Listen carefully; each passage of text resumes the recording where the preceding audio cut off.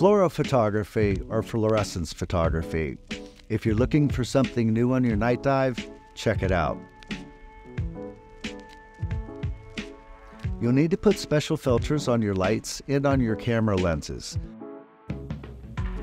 But if you think the colors go crazy when you turn on your dive light during a night dive, wait till you see what fluorescence does. These colors will be unlike anything you've seen before.